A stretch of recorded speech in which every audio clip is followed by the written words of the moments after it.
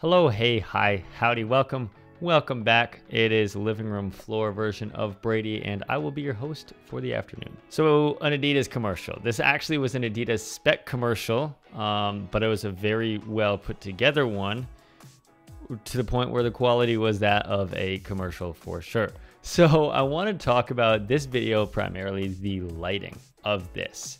Just how we lit this, because it was a really intricate setup. It was one of those setups where we can get really creative and have a lot of fun, and everybody comes together, because that's the beauty of spec ads. It's just we want everything to look as great as possible.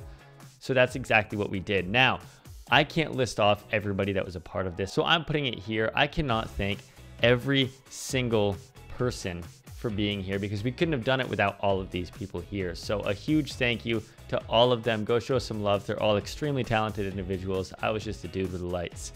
This project itself was DP'd by Mr. Brian Durkee, one of my dear best friends.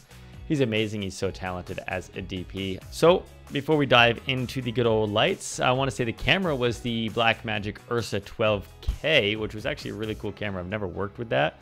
And mainly he was using the DZO Pictar Zoom 12 to 24. And he also had, I don't know what it was. It might have been a DZO 50, some sort of really fast 50mm prime as well. And you can see that with a lot of the more tight detail shots, especially him on the bike. So we got into this warehouse because this was the location we were shooting at, and we just started to work from the ground up. Durkee was like, where do you want some lights? Like, where do you think would be cool? Go crazy. And I was like, sweet, all right. And we didn't get the chance to do any kind of pre-light or anything like this. It was really just show up to the location, figure it out as we go, and that's just kind of what we had to work with. So I got there and I saw all of these overhead beams that were there, and I was like, okay, I know that we could rig something overhead, because the actions of the talent were going to be like moving around, and we kind of had to do a one and done lighting setup, and all of these shots in this were just with this one and done lighting setup. We didn't make any changes throughout the entire night. We just didn't really have the time. So I knew that we needed something broad that would work for both wides, but also look really nice when we came in on the tights.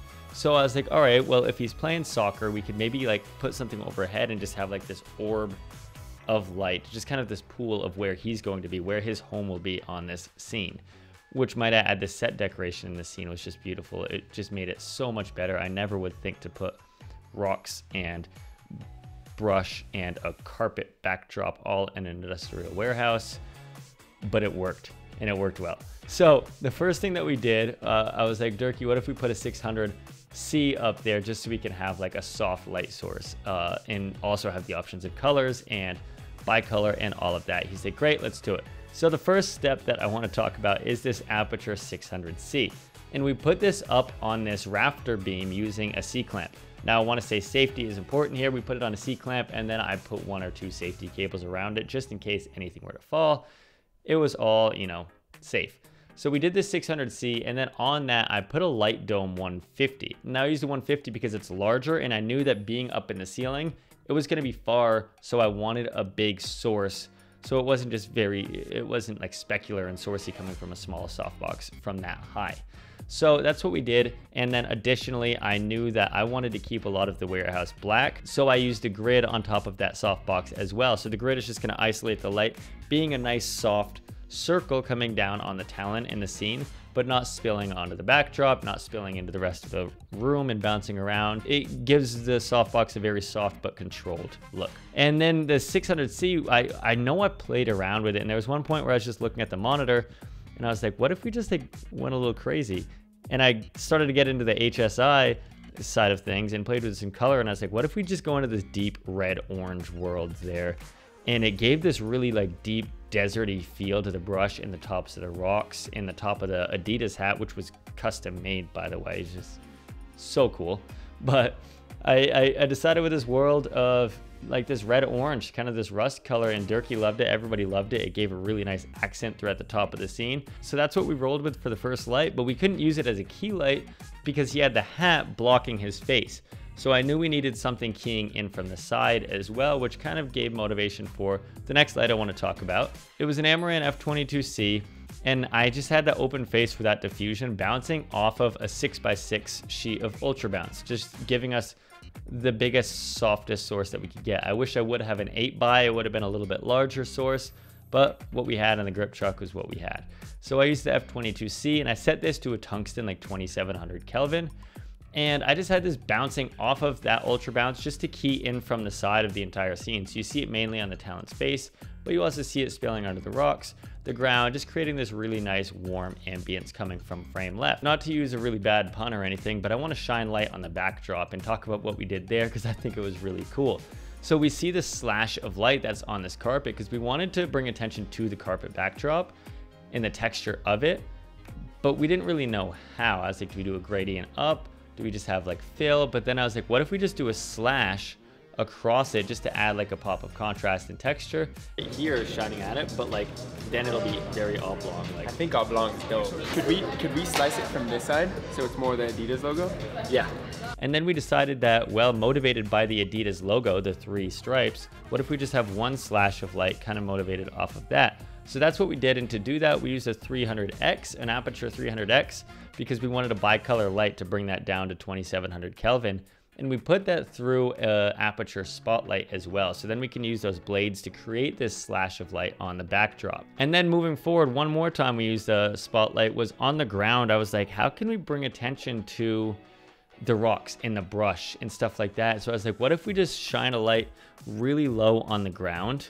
We could do a low boy like right here, and then with the projector just create this little strip so it doesn't hit the ground. Yeah. It's just the foreground. Let's do that and then put the raking across all of this. So I used another 300X, same setup with a spotlight, 2700 Kelvin I think I had it at again.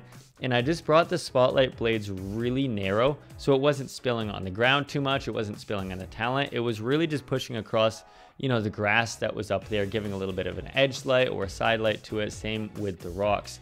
And it added just a lot more depth and texture to the scene. And I was really happy with this light because it was ultimately an experiment. I was like, what if we try this? He was like, yeah, sure, go ahead, we got time. And I threw it up and it looked great. And just to mount it, we kind of jerry-rigged a little setup on the floor. I think it was like a pancake because we didn't have a cardellini. The grip truck forgot to put a cardellini in there. So I think it was like a C clamp or something resting on A clamps or something like that. It was really like roughly put together, but I knew I wanted a low light source. So now I want to move forward, or I guess I could say move backwards, and you can see from behind this backdrop there's this glow that looks really good, especially with the wet down, because we chose for a wet down on the floor just to get even more reflection and light dynamicy. I still don't know if that's a word, but we used the 600X that was back there again to bring down to 2700 Kelvin. So we just had this on a stand behind the backdrop with the reflector dish bouncing kind of straight at the backdrop, so it would give a little bit of texture to the haze and then also create this reflection off of the ground.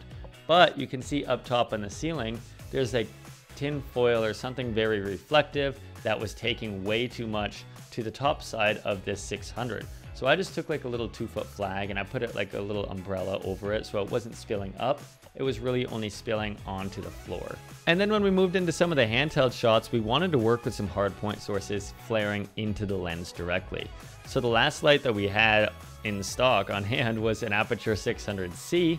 And we put this over the frame left way out, and they're not necessarily compatible, but we used an aperture 2X Fresnel just because it's the only modifier we had to get a very direct light source. So we put the 600C with the Fresnel, just zoomed way in on like kind of the subject of the scene. So it wasn't spilling on the entire scene. It was really mainly the talent. So as we were running around with some handheld shots, you get the occasional rim light and flare into the lens, and it just added a little bit more character. We just wanted a lot of like 360 as we move around the camera. We're always going to get some sort of interesting lighting setup, and I knew that was the goal as we were going into this because we couldn't make any modifications. It was just kind of light for every angle and every shot. So as far as the lighting goes, that's all that we had. All that we had, as in it wasn't a lot of gear. It was intricate, but you know, we wanted to just kind of go crazy and get creative with it because it was a spec ad, and spec ads are just, they're fun because it brings so many people together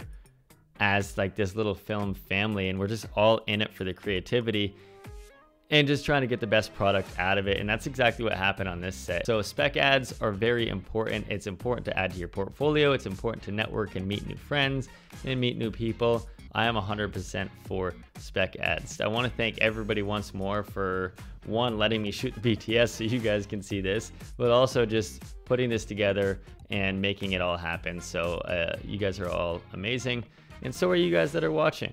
So that's all I've got for you guys. I'm gonna head out of town here, and who says that? Some things, I swear, they just come out when I'm talking. It just makes no sense. But we're gonna leave that in here. But that's all that I've got. So I love you guys, and I'll see you later. Bye-bye.